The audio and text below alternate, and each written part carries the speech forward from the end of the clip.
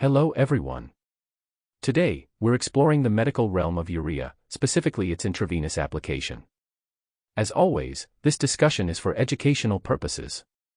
If you have health-related questions or concerns, always consult a medical professional. Description: Urea, when used intravenously, falls under the drug class of miscellaneous diuretics. One of its primary applications is as an intraamniotic agent, administered by injection into the uterus to induce abortion.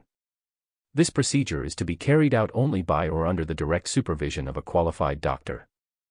Before taking this medicine, when deciding to use a medication, the potential risks and benefits must be carefully weighed. Before using urea, consider the following. Allergies. It's crucial to inform your doctor if you've ever had an unusual or allergic reaction to urea or any other medicines. Also, let your healthcare provider know if you have allergies to foods, dyes, preservatives, or animals. For non-prescription products, always read the label or package ingredients meticulously. Pediatric. While there isn't specific data comparing the use of urea in teenagers to other age groups, it's not anticipated to cause different side effects or problems in teenagers compared to adults. Breastfeeding. There haven't been adequate studies in women to determine the potential risks of using this medication while breastfeeding. Always weigh the potential benefits against the potential risks before taking this medication during breastfeeding. Interactions. Urea might interact with other medications. It's essential to inform your doctor about all medications you're currently taking. Some notable interactions include medicines like amikacin liposome, arsenic trioxide, droperidol, ephedrine, and levomethadil. Additionally, using urea with licorice may cause an increased risk of certain side effects. Other medical problems. Your doctor should be informed if you have any other medical conditions, especially diabetes mellitus, fibroid tumors of the uterus, kidney disease, liver disease, sickle cell disease. Dosage. The dosage of urea varies among patients. Always follow your doctor's recommendations.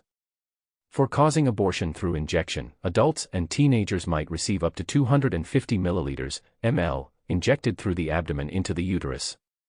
This might be repeated 48 hours after the first dose if necessary. Side effects.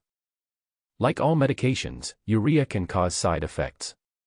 Some of the side effects include pain in the lower abdomen, weakness, confusion, irregular heartbeat, muscle cramps or pain, numbness, tingling, unusual tiredness, and weakness in the legs. Some common side effects include nausea, vomiting, headache, and diarrhea. After the procedure, side effects like chills, fever, foul-smelling vaginal discharge, increased uterine bleeding, and pain in the lower abdomen might occur. Always consult your doctor about any unusual symptoms. Interactions. Urea might interact with other medications, supplements, and herbal products. It's vital to inform your doctor about all substances you're currently taking to prevent any adverse interactions. Avoid. During the abortion procedure using urea, it's recommended to drink fluids to prevent excessive water loss from the body. FAQ.